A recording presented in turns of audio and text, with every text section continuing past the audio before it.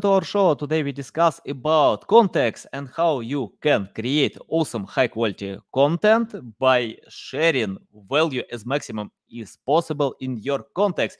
I'm excited to discuss this topic with Melanie Deziel. How are you? Good, good. How are you? Yeah, I'm doing great. It's a big pleasure to Yeah. get you on my show, to learn from you. And before we start, just tell more about your self-experience background and about your book that I can see on your background. Yes, well, thank you for having me. It's really nice to be here. I'm glad we get to chat today. If anyone doesn't know me, I'm Melanie Deziel. I am the VP of Marketing and co-founder of The Convoy, which helps small businesses save money. So it's a big part of what I'm focused on now, but my background is all in content marketing. So the book you see over my shoulder is the Content Fuel Framework, and it's all about how to generate content ideas. So coming up with ideas for what you could say about your brand, how to communicate with your audience. I was the first ever editor of branded content at the New York Times and also served as director of creative strategy at Time Incorporated. So I was overseeing the branded content for all 35 of our US magazines. So it's been quite a journey from journalism into the world of content marketing, but it's been a lot of fun. Yeah, love it. Love your experience. And you mentioned that you can help SMB to save money. You remind me my story. When I graduated, I got not good salary like everyone else. But during some time, I opened my first business and could earn 30 times more for 6 months. Yeah, and that was interesting. I was not good to handle all this money. I spent everything before 2008 when the whole crisis destroyed my company, when I lost all my investments, money, everything. And after that, I started to learn more how I can save my money because I think if you want to grow, you need to know how to spend and Yeah. don't buy some nonsense or something that you don't need at all.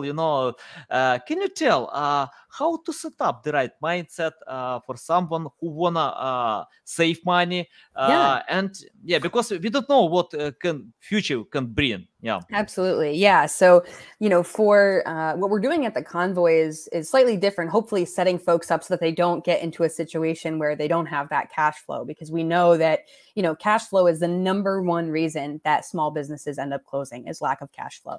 So we're trying to hopefully get ahead of that. And one of the things we do is essentially take the buying power of all these independent businesses and use that to negotiate better pricing, negotiate discounts, because, you may be one small business, but it's hard to compete with a chain store or, a franchise or a national corporation because they have 1,000 stores and they get better pricing because of that volume. So we're sort of treating all of our small business members almost like a chain, right? We take all of their buying power together and say, we've got 1,000 small businesses. So we want that same rate. We want that cheaper rate for our small business members. So, the mindset, I think, it's a couple different things. It's one, you want to be looking at your business with a critical eye always to make sure that you're not spending in places that you don't need to be, or maybe something that you're not using anymore. I know I'm guilty of this, where I get a renewal for a subscription of a tool that I forgot I signed up for. So, those kinds of things, having a critical eye is really helpful. But also just looking for new opportunities of ways you could do things more efficiently. I think personally, if you are similar to me, like working in a business where you are kind of the business, whether you're, a consultant or a writer, a creator, something like that, it's really easy to forget that our time is actually money, right? So Yeah. if you only make money when you are working, then looking at the ways that you spend your time is really important. You could be losing money simply by being inefficient or being distracted. So there's a lot that could go into it, but at the end of the day, that's really what we're hoping to do is help more independent and small business owners, make it for the long haul, because we know how important they are for their communities. Yeah, for me, time is the biggest asset ever. More than money, more than anything else. Because Yeah. you can lose money. I lost all my money 2 times in my life. Actually, in Ukraine, because in 2008 the world crisis destroyed my first financial company. This company helped others to get banking loans, but when Ukrainian government decided to disallow all banking loans, I lost my business for a few days. Then in 2013, the Ukrainian revolution destroyed my second business. But I got experience. I got experience how to go ahead, how to handle money. So right now I have the reserve fund. We have a new event in Ukraine, very hard time with this war with Russia, and luckily I had my reserve fund, my experience to go ahead with that. So, yeah. And you mentioned about ideas. Can you tell? Because my customers, my audience often ask the question how to find ideas. Personally, for me, I have no time to post all my ideas. I have a bunch of ideas, a lot of them, and I don't know how to post all of them because I have only two hands. I can post like 10 times a day because many other things to do. If I have more time, like 40 hours a day, then I can post like 20 times a day. Can you tell how to find ideas for someone who is struggling to find it? Yeah, so it's nice. That's actually a pretty good problem to have, right? Having so many ideas, you don't know what to post. We find that a lot of folks are on the other side where they're like, I don't know what to say. Like, what do I tell people about my business? How do I walk the line of being promotional, but not too promotional so that people still want to follow or engage with me? So in the book, we walk through a system of basically, you kind of want to break like an idea, a content idea. You want to break it into two parts. When we try to think of it as just an idea, it's a little too vague. So we want to break it into two parts. The first part is the focus. So that's like the message. What are we saying? What are we actually, trying to convey? And then the second part is the format. That's how we're going to say it. So that's, in this case, like live video or a podcast or written content, right? So you want to kind of start with that focus. What is it that I want to say? And once you figure that out, then you ask the question, what's the best way for me to say that? How do I bring it to life? I think that mindset shift of thinking of a content idea as two separate things actually makes it a lot easier, because content idea is like this big thing, it feels like, I don't know, like you have to be a genius or an artist. Like it's just so, it's so undefined. And I think if you break it down into smaller parts, it feels a little bit easier. So, and in the book, what I do is I essentially walk through 10 different focuses and 10 different formats, just options that you can use. And with 10 times 10, you end up with 100 different ways you could tell any story just by combining those focuses and formats. So trying to turn it into a system, make patterns easier to see and hopefully make it easy that you don't have to start from a blank spot. You could start with some of these combinations. Yeah, love it. Yeah, totally. Exactly.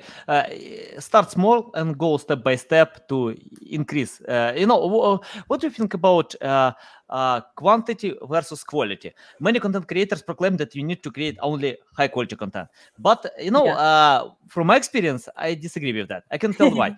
For example, for Google, yes, we need to create high quality content because Google will rank only super high quality content. But for social media, it's not. It's the number of game. I can spend like a few days to create one post, so valuable post with many insights, and get 100 views. But when I spend like 5 minutes to share some story, some simple things, valuable but simple, and like 10,000 views, from one post. Sometimes I got like 300,000 views from one simple post, and I got it. No way. For me, it's better quantity than quality, because social media, all posts are done for a few hours, sometimes for a few days, Can you tell how to find this balance between quantity and quality? Oh, I wish I knew the magic formula for the perfect balance. I always say that our audience will usually tell us when we have the right balance. And so looking at numbers like that, understanding your metrics and saying, okay, when I post more than this many times a day, I lose followers. Or when I don't post this many times, my views go down. Kind of trying to look at your analytics and connect the patterns between your behavior and what you're doing, what you're posting, and then the results that you're getting. That's usually the best way to kind of follow those insights and see what's working well. But yeah, it is definitely a balance, and it really depends on where you are too. You know, if you're on a place like Twitter, you know, the shelf life of a tweet is minutes, right? It usually doesn't pick up steam much long after that. If you go a few minutes with no interaction, that's probably as good as it's going to get, right? So the tolerance for, you know, lower quality content is actually really high, because there's just another tweet just, you know, a one little bit away. You see the same kind of thing on TikTok, where you'll often see a creator kind of record the same video, the same either message or joke or skit, but they do it like 3 slightly different ways, just in rapid fire, to see which one lands and which one gets traction. So it is kind of this back and forth of testing to see. What I would say is that the bigger and less frequent your content, the more high quality you want it to be. So with something like, you know, a book or a show, you know, a television show, a podcast, a video series, if people are investing a significant amount of time into that, then, and it's garbage, like they're not going to stick around for the next one, you know? So especially when you're creating any sort of series or like bigger content, you want to make sure you bring the value. Because, you know, if you're wasting 1 second of their time with a, you know, a silly tweet, that's one thing. But if you're wasting 30, 60, 90 minutes of their time, the tolerance goes way, way down. Yeah, awesome. You know, many times someone unfollowed me or unsubscribed on my YouTube because of silly things. But you know, I got experience. What don't work, you know. So I need to change approaches, and I think yeah, I agree completely. You need to test to find your form. Yeah, go ahead. Yeah, I was going to say it. The other thing I encourage people to do is like, don't stress about unfollows too much. I would only look at Yeah. them in volume, right? If you do something and then you lose like 100 or 1,000 or 5,000 followers, like that's something to pay attention to. I know that there's a lot of folks who kind of watch those numbers really closely, and if they lose 1 or 2, they're like, "What have I done? You know, where did I go wrong?" But you know, social media, it just ebbs and flows that way. There's going to be people who are always trying to, you know, simplify their life, and they want fewer notifications, and it might not even be anything personal, right? Like they may just not recognize your profile picture anymore and forgot who you were, right? So I always say, you know, just a few here and there, I wouldn't worry too much. But if you start to see a big spike, that's when you would pay attention. And the Yeah. question to ask then too is that something that I'm okay with, because the thing that I did was worth it, was important. Mhm. You know, this is something that comes up if you're expressing any sort of like political views, you're talking about religion, you're talking about, you know, your values and beliefs. Some people aren't going to like that, but if that's important to who you are and you're okay with that, then okay. If, you know, I lose 100 followers because I, you know, make a claim about what my values are, then those people probably shouldn't have stuck around anyway. Yeah, if you lose 100 followers, you can get experience, you know, how to get a lot more in the future. So for Yeah. me, yeah, many times I lost followers. I think that's okay, you know, but when you have experience, you can improve your quality of content and go ahead with Yeah. that and get 1,000 followers after that. Uh, I have the question, you know, about creating content strategy. Can you tell how to create content strategy? Because I check out a few studies online that if I remember correctly, like 36% of all companies have a documented content strategy. And most of them just don't know what to post, how to go ahead. They have no Yeah. plans. Can you tell how to find and create your content strategy? You know, this is one of those questions. I think part of the reason why we see so many folks saying, like, I don't have a content strategy is because it's something that can be kind of difficult to document. You probably know in your head already what kind of content you want to create, how frequently you want to create it, but it's not really clear how exactly, where do we put that and what form should that strategy document take? So I think a lot more people have content strategy. They just haven't documented it somehow. But yeah, I mean, it's a tough question. And I think it also depends on the size of the organization. So if it's just you, it's pretty easy to whip up a document and throw in there, like, I'm going to post here 3 times a week, here 2 times a week. This is the type of content. Here's my goals. If it's a much larger organization with, you know, 15 different social accounts and all these different departments, it gets a lot more complicated to get anyone to agree on anything. So, you know, it can definitely be a challenge. I think that best place to start, no matter the size of your organization, or whether this is your first content strategy or a new one, or your 10th one, is to really think about the goals. It is so easy to get caught up in a routine of just creating, and forget that we're doing this to get some sort of result. And that result might be sales, it might be engagement, it might be just growing awareness, it might be just building our reputation. There's a lot of different reasons, and they're all valid to be creating this content. But I think the very first step, no matter how deep you go or what form it takes, coming back to that like focus versus format, is like, what is it that we're actually trying to achieve? What is it that we're trying to say? Who is our audience? Like, really just getting clear on your purpose makes the rest of the stuff so much easier, because if you understand who I'm talking to and why, then figuring out, well, where are those people? That's where I should be posting. And what's their expectation of content? That's the kind of quality I have. It kind of starts to answer itself. But that's the hardest thing, is if you don't have that clarity, you're not sure who your exact audience is, or, content for content's sake is not going to get you very far. You have to have that goal, that purpose that's really clear to you. Can you tell how to learn audience? For example, if businesses don't know their audiences, even more. I've learned one story from Ahrefs, and that was interesting. It's a big company. I don't know the value, but like probably $1 billion. I don't know. But and Tim Solo, CMO of this company, shared on one podcast that it's hard for them to create a buying persona. Very hard, because audience is very broad, male, female, different ages, religions, countries. Tell how to learn audience if you have so broad audience, and stick with that. Yeah, I think we kind of are always drawn to the more visual thing, right? So like male, female, how old are they? What's this job? Because we can see those things easily and understand them.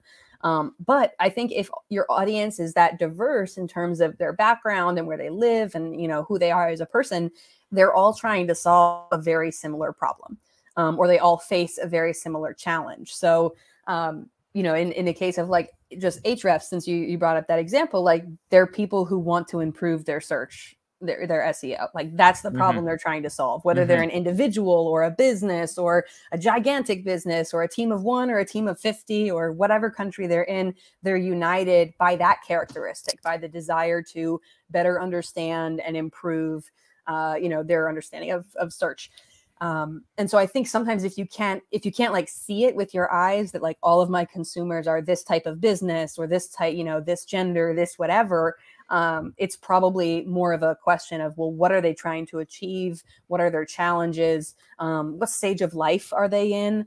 When you look at like the wedding industry, for example, people get married when they're 19, they get married when they're 90, they get married, in a gazebo outside, they get married like on the beach. There's so many different aspects, their gender, who they're marrying. There's a big wedding, a small wedding. There's so many different factors, but they're all at that stage of life where they've found this person that they want to spend their life with, and they want to celebrate that with the people that they care about. So you can kind of like bring them all together under that shared challenge or shared experience or shared stage of life, and create content that speaks to that instead of some of the other stuff. Coming back to that Ahrefs example, instead of creating content about, your small business search, your large business search, just talk about like how to learn about search. And, Ahrefs does a fantastic job with this, a lot of educational content, how to use the tool better, what to look for, how to identify keywords. I mean, the best out there in terms of providing educational content and free tools.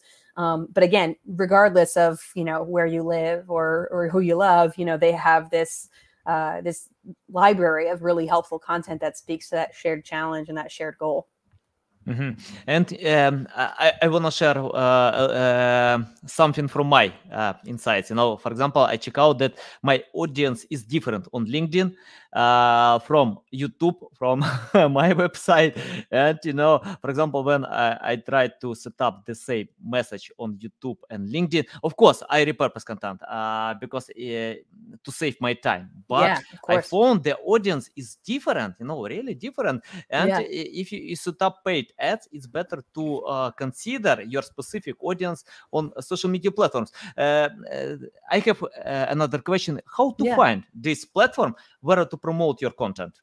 Yeah. So you were getting to it right there, which is the audience, right? I think what I like to think about it as these social platforms are like different places that you show up. You can still be the same person, but the stories you tell and the topics you talk about are probably very different if you're showing up at like your niece or nephew's birthday party with a clown there versus like going to the pub with your friends or at a job interview. You're still the same person, you still have the same interests, but the things you talk about and the way you talk about them is probably different in all those different scenarios. So it's kind of a similar experience when you're looking at these networks. The things that I like to talk about on LinkedIn, I'm very business oriented. It's like tactical articles that are helpful, things you can learn from, announcements about like awards that are coming up or events that I might be speaking at. But if you go over to Instagram, you'd never know any of those things. I'm not sharing educational content about, content marketing. It's more my family and friends that are there. So I'm talking about my travel and where I'm going and like, what my toddler's up to and, that we got a new cat, those kinds of things, tend to do better there because of who's there and what they're expecting. So once you have some clarity on like what is that shared challenge or the other details about your audience, that next question to ask is where do they hang out and what do they do there? So if you find like these, you can do that by experimenting. You can look at research that's out there about where different demographics hang out. But once you find out where they are, you want to be present there for that conversation.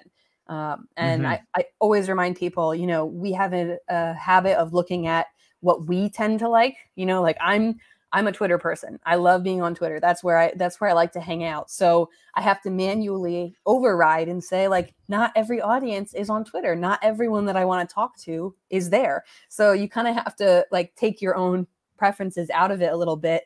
And, they may be on Reddit, the folks that we want to talk to. They may be in private Facebook groups. They may be in all kinds of different places. So it's kind of I think it's a fun process, kind of experimenting and seeing where folks show up. Okay, I have the question about for example, we know the phrase "never give up." Yes, and but I see that content creators give up so fast. Yeah.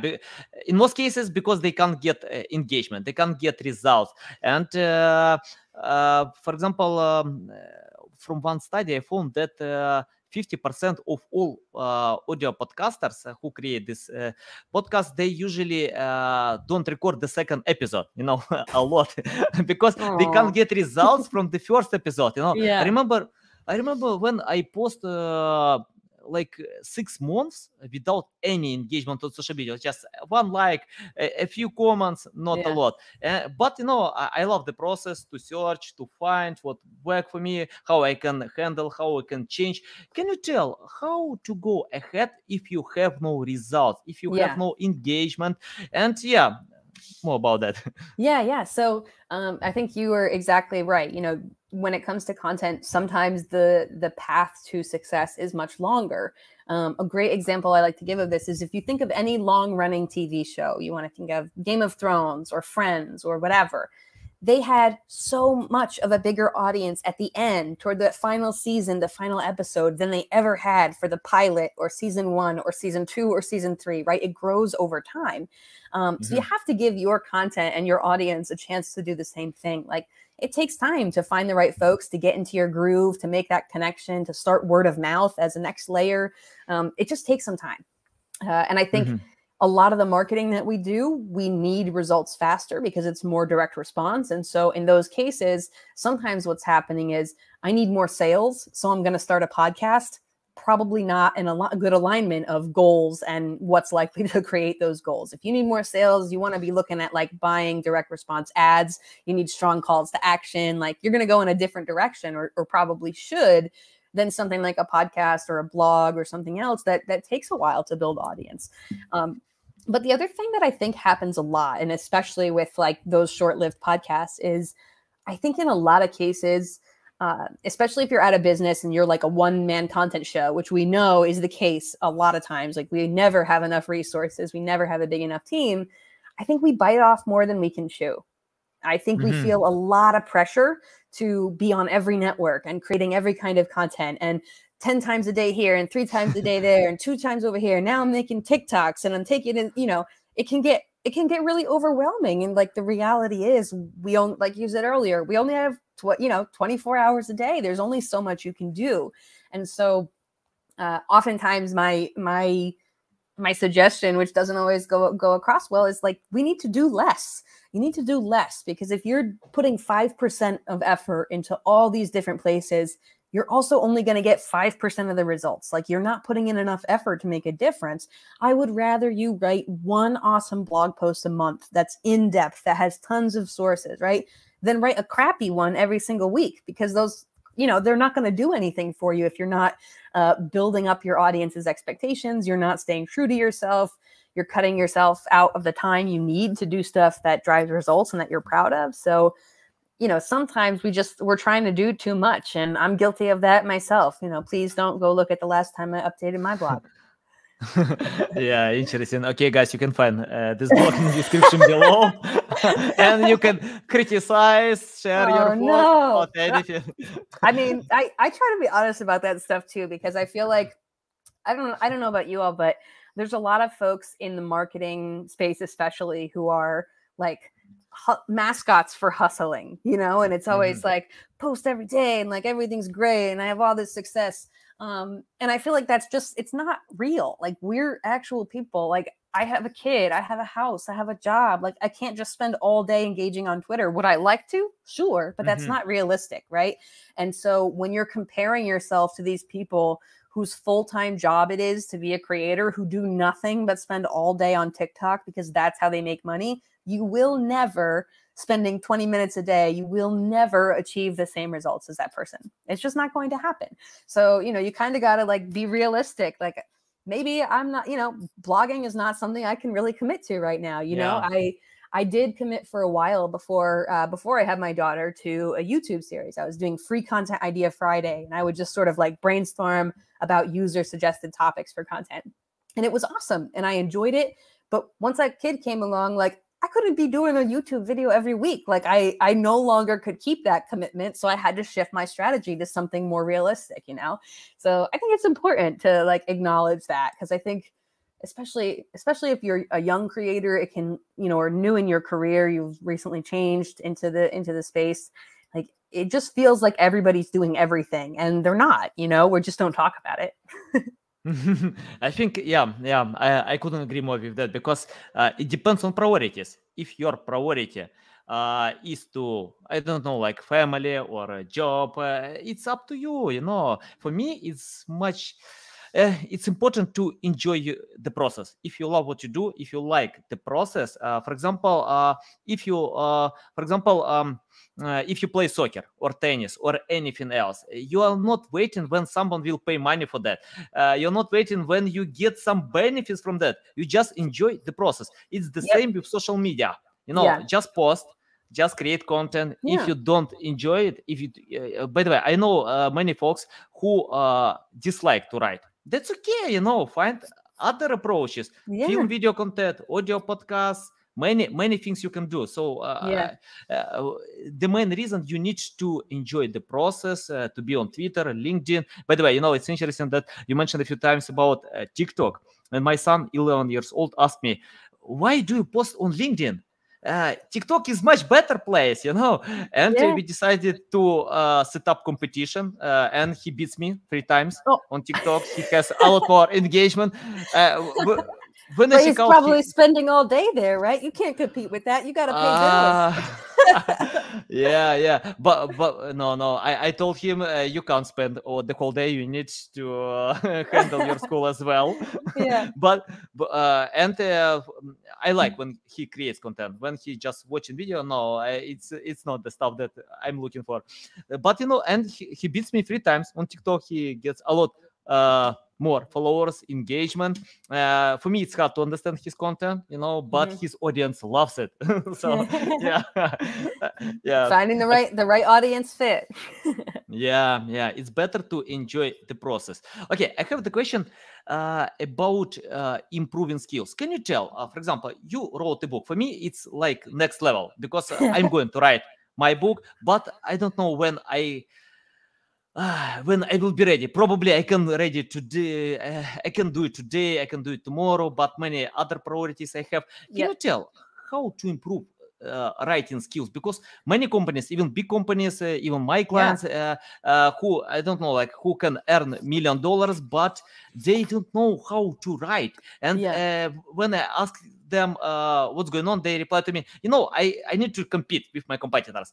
I need to develop, innovate my products. And it's not my priority to write. Can you tell them how to improve the skills? Yeah. So first thing, if you actually want to improve your skills, this book, which is literally called Everybody Writes, your go-to guide to creating ridiculously good content by Ann Hanley. Like, I can't tell you how many copies of this book I've given away. This is like the Bible. Like you need to get this. This is going to help you get through a lot of that stuff and feel more confident in your writing as well. But the other thing is, like, just like we were saying before, you don't necessarily have to approach writing a book the same way. First off, if you don't want anything to do with it, if you haven't gotten time, there are folks that you can hire to ghostwrite your book. They will look through all the content you've already made, your emails, your blog post, whatever you already have, and they will help organize that content, right? So it's a little bit like having a personal chef. Like, you already have all the ingredients, you just need someone to come in and put them together for you. So that's an option. You can also lean into whatever format is more comfortable for you. So if you are someone who likes to speak off the cuff, maybe you have a bunch of podcasts like this where you have the audio that you could get transcribed, do that. Speak into your microphone, record it, get it transcribed, and now you're halfway there. So there are a lot of ways that you could get to that same goal without having to force yourself if writing is something that is your barrier, right? Because if the fear of writing or the discomfort with writing is keeping you from getting that idea out, then one, maybe it doesn't need to be a book. Maybe it needs to be something else, like a video or, whatever. But two, that there are tools and people who can help you bridge that gap between what you want to create and what you have the time and resources to create. So definitely that. But the other thing is, honestly, like, it's just reps. You made the reference to like playing soccer, right? Playing tennis. I mean, how do you get good? You just play a lot. You practice a lot. And I know that sounds really, really simple, but like, I didn't sit down one day and just write this book out of nowhere. Like, I studied journalism. I used to write a story a day, 2 stories a day when I was working in journalism. I've written, I can't even tell you how many articles, blog posts, captions for social media, ebooks. You practice, right? So it's something that comes with time. And the other thing I'll tell you, again, I think it's important to be honest about this stuff. Like, writing a book was hard. Like, it was not easy. Nobody, I promise you, any book you've ever written, no matter how easy it seems when you're reading it, like, nobody sits down and just like writes a book, right? It's like an 8-month process of writing little bits and pieces and getting edits and feedback and rewriting. Like, it's messy. It's messy. It just looks nice when you're done. So some of that discomfort, like, it's just part of the process. The only way I found to get through this book, and I have another book coming out later this year, the only way I got through either of them is breaking it down into much smaller pieces. So when I wrote this book, I literally had a spreadsheet that outlined all the different chapters. In each chapter, I needed this research, I needed this example, I needed this comparison, right? And each one was a line on a spreadsheet. So I always knew, okay, all I have to do right now is find the research for this particular topic. That's it. I can do that, right? Instead of I need to sit down and write my book. Like, that's always going to be terrifying. That's a big task, right? So if you could break it down, write in little pieces, find what you're feeling inspired to do whenever you sit down to write. It's going to help you get to the finish line a lot sooner. Yeah, interesting. If you can share this book on Amazon, I'll share with my audience. And when you have a new book, sure, I'll share this book as well. Okay, Yeah. I have the question about editing. Can you tell how is important to edit text after writing? Because I check out that some book offers have like 5-10 editors for one book. Can you tell more about that? Yeah. So, funny story. I actually went and after I graduated and studying journalism, I got my master's degree and I wanted to be an editor. So I know way more about this than you probably care to know. But there are different types of editors, which is probably why you see those names many times. So some editors are really good at just the grammar, right? How do we spell this? The comma, the hyphen, like they're really just there for the Yeah. mechanics. That usually comes at the very end. That's, a copy editor. But earlier on, you usually have a content editor, and that's the person who reads it at a very high level. They don't care about the commas and the spelling. They're way up here saying, okay, I feel like you need more over here. I don't really understand this topic, or it's not clear how these two things relate to each other. Maybe you need to bring this out, or that last chapter really needs to be the first chapter, right? So they're doing big idea stuff. And then in the middle, you have other types of editors that are like various points along that spectrum of really high level to like really nitty gritty details. You may also have a fact checker in there. Some editors, their whole specialty is like digging in and finding the sources and making sure that dates are right, making sure that names are right, that places are right. They can kind of confirm all those nitty gritty details. So it takes an army. It takes an army to make the book. But I think if, again, for a big project, when you're concerned about quality and quality is really important, that stuff is really important. Even if you're self-publishing, like find someone on Fiverr, find your friend who majored in writing, something, have a second set of eyes look at it, because no matter how good you are reading with what you already know. And you need someone who doesn't already know all of that stuff to read it, to find the gaps, because you already know you're going to fill those blanks in yourself because it's coming from your head. So a second set of eyes is so vital. By the way, about self-publishing, I've listened one episode and I don't remember the name of this author, and he shared that it's better today to be self-publisher than to handle the process to recognizable publishers, because they will limit many things with your book. What do you think about that? Oh, yeah. Well, I worked with a hybrid publisher on mine, which essentially means that I hired a team of publishing type folks to help do that work, right? So there's advantages to both sides.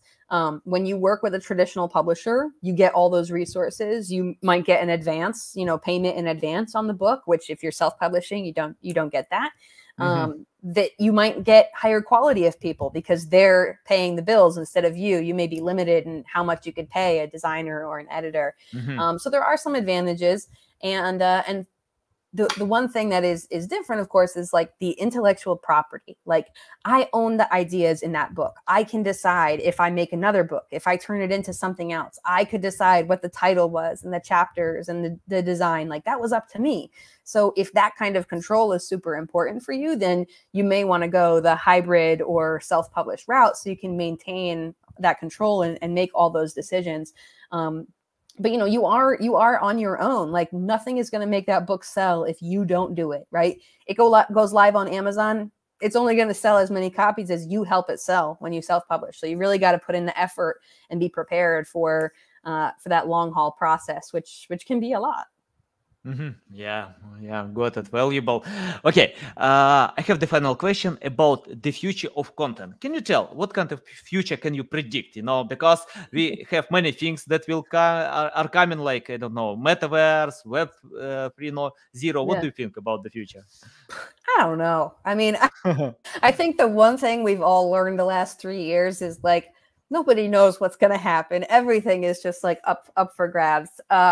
I think there's some trends that will probably continue. So one thing that I love is that we are seeing content expand into new places. So I don't have insights on this yet, but as people are talking about the metaverse, I'm excited to see how brands find a place in the metaverse, how they use that to communicate with their audience.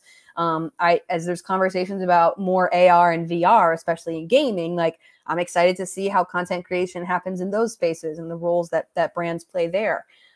All this talk about NFTs, like I haven't seen a ton of projects from brands, but I think there's a big opportunity there, especially, brands with a rabid fan base. I know like the NBA has done some limited drops and things like that. So what I like is watching how content comes to have new meanings each time there's a new platform or a new format. our creativity is put to the test to see, well, how do we tell stories of value in this environment? To me, that's super fun. And the other thing that I think we'll continue to see is, like, for lack of a better word, like, content creation has been getting more and more democratized over the course of time. Without guessing your age, like, when you and I were young, when we were maybe your son's age, like, we couldn't produce a video and put it on the internet for anyone to see. Like, the video, I mean, my dad had a video camera. It was like, like this big, like he's, at the local TV station. And a VCR tape could only hold like an hour. So like that, we just couldn't do it. It wasn't accessible. And so to now be at a point where, your son with a phone and nothing else can film, edit, produce, After Effects, sound effects, they're put, and launch it to an audience of unknown size, that to me is so, so cool. And so I think more people become creators and watching creating become more accessible. And I hope that we continue to see that, because I know there are still, unfortunately, a lot of folks who don't have access to even a smartphone as a resource, right? And they may not have internet access that's reliable enough for that. There's a big digital divide, especially here in the U.S. So watching that process continue and watching these resources become more and more available, I think I'm excited to see whose voices we get to start hearing now that they have access to the microphone too. Yeah, love your insights. And it's interesting that for me it's hard to predict the future, because when I invest in stock market or crypto, and when it's decreasing, I understand, no, it's not my way. But I know exactly, if you create content in this environment, you get experience, and you can create content in the new environment to adapt your efforts because of this experience. It doesn't matter what future will bring. Who have experience, they will beat others without experience. So Yeah, I definitely absolutely. about that. And I think there's something deeply human about wanting to be heard. Going back to like caveman days, like we would gather around the fireplace and tell stories. Like, that's what we're doing in a sense right now. Is like, we're here telling stories so that other people can hear it. That to me is so cool. Like, people are never going to stop wanting to be heard and just keep finding new ways to do it. Yeah, by the way, I found my camera, GoPro, There you Yeah, go. I love this quality, so small, and I can film everywhere. And the best camera, it's smartphone, because it's in my pocket, and I Yeah. film a lot more videos on my smartphone than at any other gadgets. Yeah, it's so accessible. Yeah.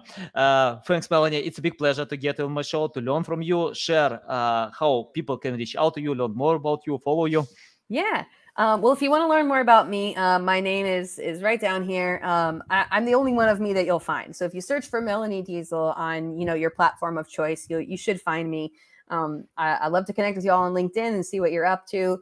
I spend most of my time on Twitter, like I said, where I'm at mdeziel. So at MDEZIEL. Find me over on Twitter.